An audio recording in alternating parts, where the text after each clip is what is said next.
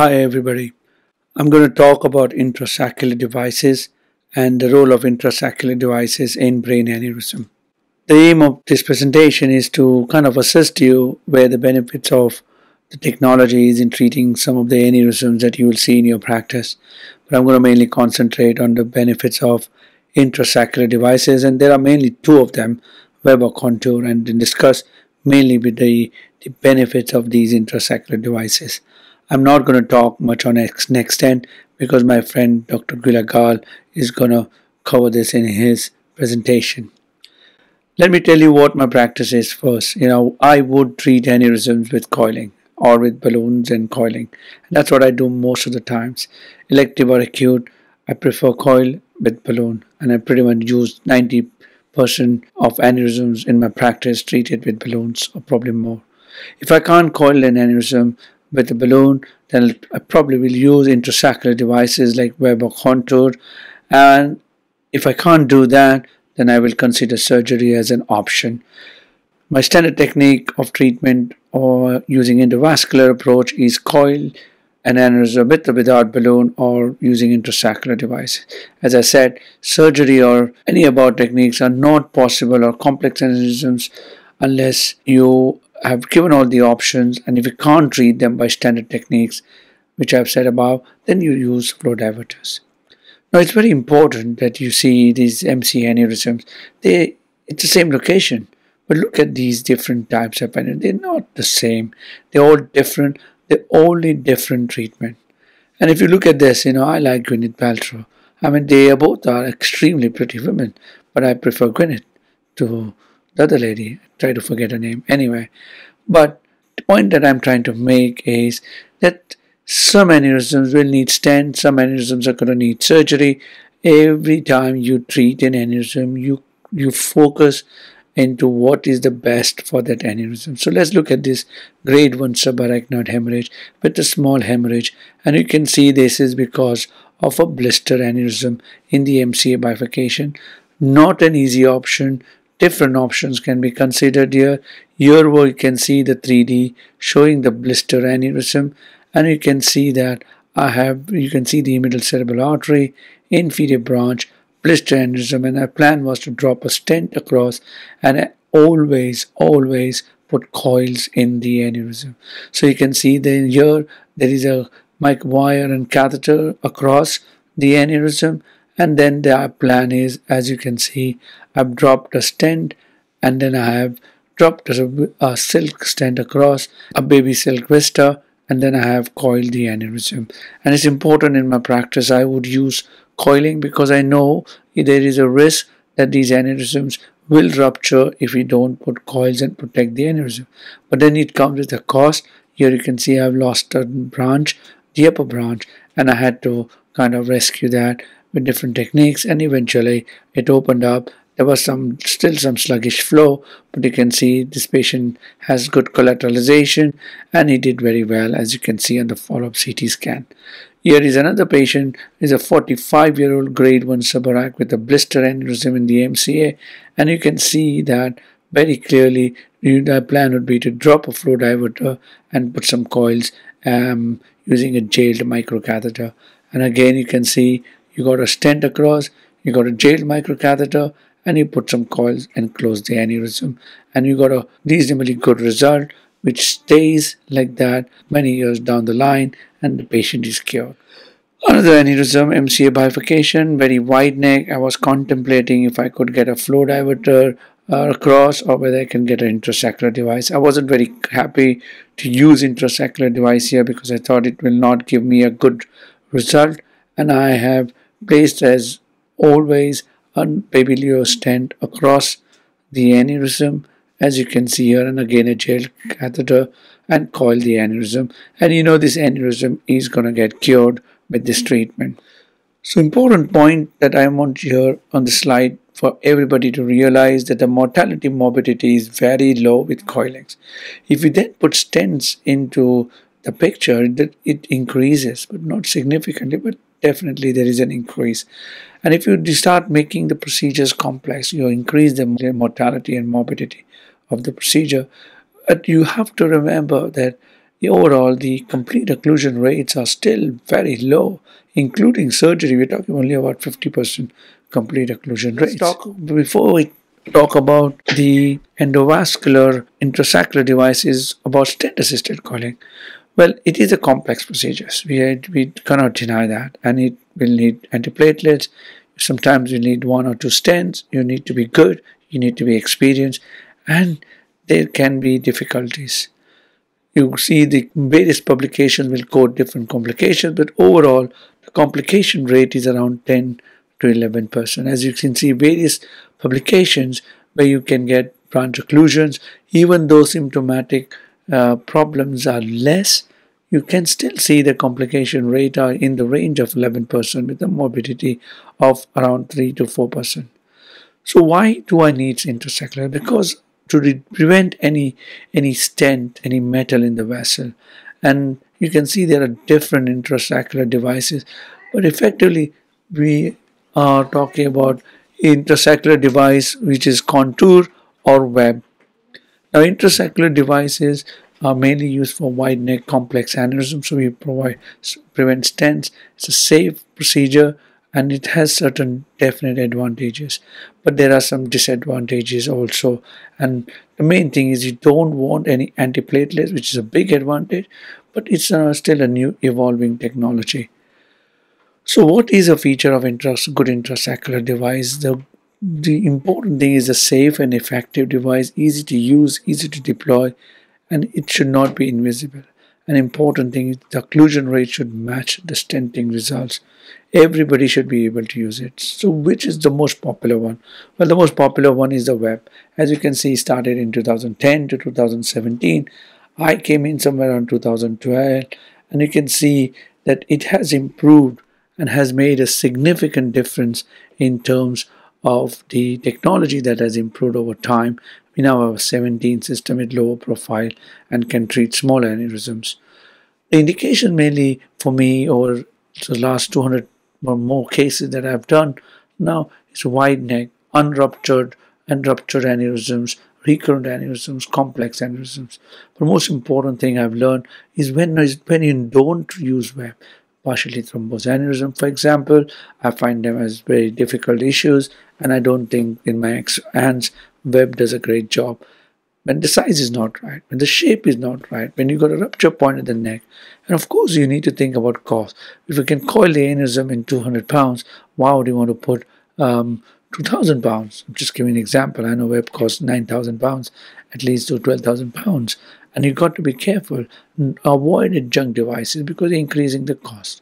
So let's look at different ways people are using web. You can use web on its own, you can use web with a stent, or you can use web with the coils.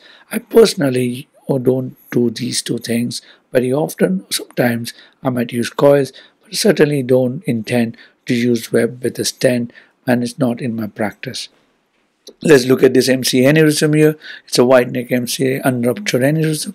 Simple to treat. You might want to use different devices, but web makes it look really easy. You go in, drop the basket, and you treat the aneurysm. As you can see here, FUN it's completely gone. You can use web in a smaller aneurysms now because of the 17 system. Here is a tiny aneurysm, and you can see the fall of the aneurysm is gone.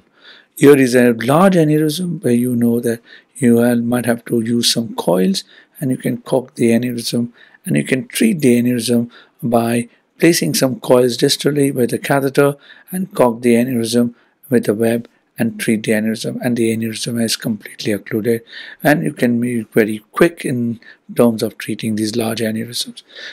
If you look at all the data which has been published with the safety, we all know that it is the mortality morbidity is very low. Web is safe, no question. Web is safe, you can treat it, and it's reasonably easy to do now compared to when we started in 2012.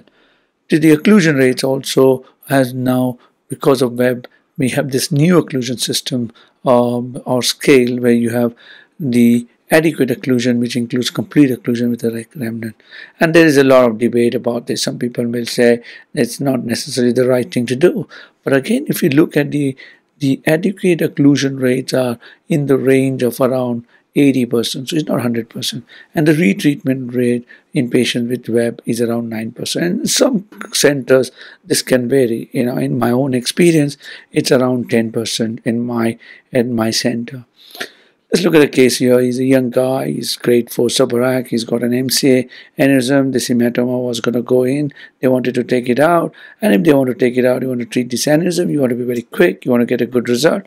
You can just go in, drop a web in, close the aneurysm, and patient can go in for hematoma removal. And you can see the follow-up looks extremely good.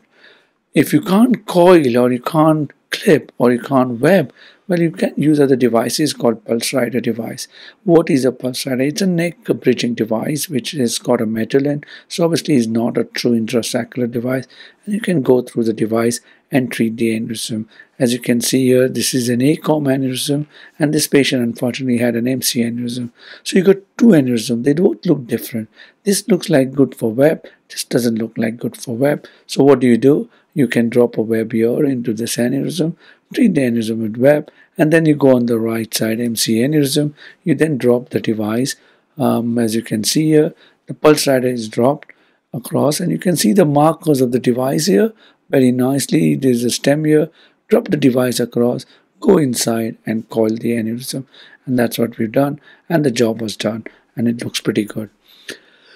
What are the indications for pulse rider? Well, basically, some recurrences like web recurrences, some post-clipping, post-coiling recurrences. It could be used as an alternative for T or Y stenting.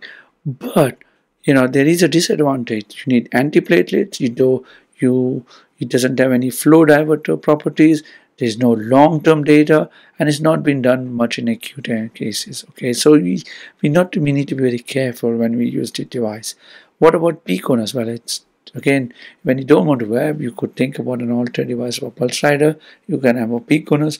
Again, it is a disadvantage because you have to give antiplatelets. So let's look at a case here. You got a wide neck MC aneurysm. You drop the device into the neck of the aneurysm, and you can coil the aneurysm, and you can do a great job. Look at that, and it looks perfect. What about this one? Look at this MC aneurysm, and you can see this MC aneurysm. You drop the device, and then you can coil the aneurysm, and it looks pretty good, and you got a follow-up that looks very good. Again, the data shows that it is very safe, but the occlusion rates are still around 80%. So not 100%, but adequate occlusion is around 80% in these devices. About these devices, pulse rider or PCONUS, they do not offer flow diversion. They're only good for like stent-assisted coiling, and they don't reduce the risk of recurrence necessarily. They are not bad alternatives for Y stenting or TIN stenting when you're particularly thinking of old patients, some patients which have poor access, and you're not going to get a T stent or Y stent or a web end, and you might think of these as an options. They need long-term antiplatelets, and that's a disadvantage. Let's look at web. On the other hand, you got a grade 5 subarachnoid hemorrhage. You have a CT that shows the blood. You can see the aneurysm here. You can see it's a wide neck aneurysm, very wide neck aneurysm. Clearly going to be a complicated one. But if you have a web, you can drop the web in the aneurysm, and you can see that complete occlusion at 2 years with no flow within the aneurysm. And that's really pretty good. And the technology has got better with this young lady with an ACOM aneurysm that you can see. And you can see I've gone in, even though a little bit of irregular shape of this aneurysm, I managed to drop a web in, and then the web has caused complete occlusion. This lady had spasm, and you can see on this, when you brought in for angioplasty, you can see the aneurysm was still occluded, and it shows the angioplasty there and occlusion of the aneurysm. So web is very effective with complete occlusion rates, although very less, around 33%, but adequate occlusion seems to be still around 80%. But we all know web has problems. What are the main problems? One is the sizing. Sizing is a big problem. Sometimes it's difficult to track. There's other issues with the catheter. But one of the biggest problems, which I'm going to show, and I can't highlight all the problems, but you can see that the sizing can be an issue. Here is a case done by one of my colleagues where you can see the MCA aneurysm, and then it's been web put in. But you can see that it's small, it's underfilling, and because of that, this aneurysm is not protected. So I had to go in and then try and get some coils around, and then I have protected the aneurysm, and I've closed that. As you can see, the aneurysm is protected now, and you can see this coils, and you protect the aneurysm, and then you can see when you're happy with it, you stop, and then you can see the stasis at the end, and the follow-up shows occlusion of the aneurysm. Let's look at another case here. This was when I was proctoring a basilar termination, and it was slightly oversized, and then you can see there's restriction of the flow in the left P1, and we had to drop an atlas stent there, and then you got a good flow. And that's, I understand some people actually do it intentionally. I personally don't think that's a good idea because it's too expensive, and you need to think whether you really want to do that when you're anyway going to use stent. Is web a perfect device? Well, it's safe, effective, easy. Can you see it? Long-term antiplatelets or not, but it is not easy to size. The occlusion rates are still not that great in terms when you compare it with stents, and it's not an easy device in terms of you need some experience and learning curve. So what do we need? We need an intrasaccular device which is easy to size, deploy, put into aneurysm, has a combined properties where it works like a web and a flow diverter, safe as a web, effective as a stenting, and anybody can do it. So is contoured? Yes, contour is a very good alternative. It's got double braiding at the neck, and it basically is still safe and is very effective, much more than web. As you can see, it's a 19-hour device. It's got a limited sizes that we have, so we can deploy it in the neck of the aneurysm, and here you can see that the device is being placed in the neck of the aneurysm, as you can see, and then you can kind of bring it and open it and bring it to the neck, and you deploy it. And if you want to see what the flow diversion is, as you can see, there is a flow diversion, very good. The contrast is injected, it goes around the device. When you compare a web with a contour, contour is a neck bridging device, whereas web occupies the volume of the aneurysm. But you can see a good example here. I see a termination aneurysm in a lady which had previously coiled, and you can see that the device has been placed at the neck of the aneurysm, and the immediate stasis is seen within the aneurysm, and the aneurysm appears occluded. That looks a pretty good result, and at 6 months you have a complete occlusion of the aneurysm, 12 months again, and at 2 years again the aneurysm is completely occluded. We published our data recently, and we can see our occlusion rates are much higher in contour compared to the web. So for me, contour and web, they both are safe. This web contour seems to show similar to what we would see a flow diversion, a progressive occlusion of the aneurysm. It's easy to size, easy to deploy, takes away all the pain that you had web, and it gives you much better occlusion rates, and it's a lot easy to use. This is another ICA termination aneurysm that you can see, and you can see there is a device that has been placed across the neck, and you can see immediate stasis there, and then a 6 month follow-up occlusion, and you can see the device is stable, it doesn't move, and has complete occlusion. So can we do better than this? Well, we can, because we need an intrasaccular device that we can use in acute, where we don't need any stents, we don't need any antiplatelets, it's safe. Well, this is a case lent to me by my colleagues from Canada. It's a basilar aneurysm that you can see, and then it's got CTA, which was coiled, and then it has obviously come with recurrence, and then you can see massive recurrence. And these are difficult. Again, you would probably consider stent, but well, you have different options. You might think about flow, diverter, contour. But then there is what we could use is a neck stent with coil. I'm not going to talk in detail because Gyula is going to talk in detail in his talk. But look at this. You get a device that sits at the neck. You go through the device, and it's a very similar device to contour, slightly less braiding, but you can go through it so that you can then coil and you can treat the aneurysm. So it's a big advantage of neck stent, which can be effectively used in acute aneurysms too. And here you can see this aneurysm has got significant recurrence. You can drop, put some coils at the top, and then they have dropped a neck stent in the bottom of the aneurysm here, and then they have continued to coil the aneurysm, and that has got excellent good result of the aneurysm with a complete occlusion. And you can see under follow-up there is complete occlusion of the aneurysm. And the angiogram shows also complete occlusion, as you can see. So intrasaccular devices work. In summary, it's a safe and effective treatment. It's a good treatment for many aneurysms. It's web is also safe, contour is also safe, but effectively, what I'm trying to say here is all these intrasaccular devices are significantly making a big difference in terms of the management. They are safe, they're effective, and progressively web being the initial device, but now contour and extend seem to be making a much more effective treatment and safer option than even web.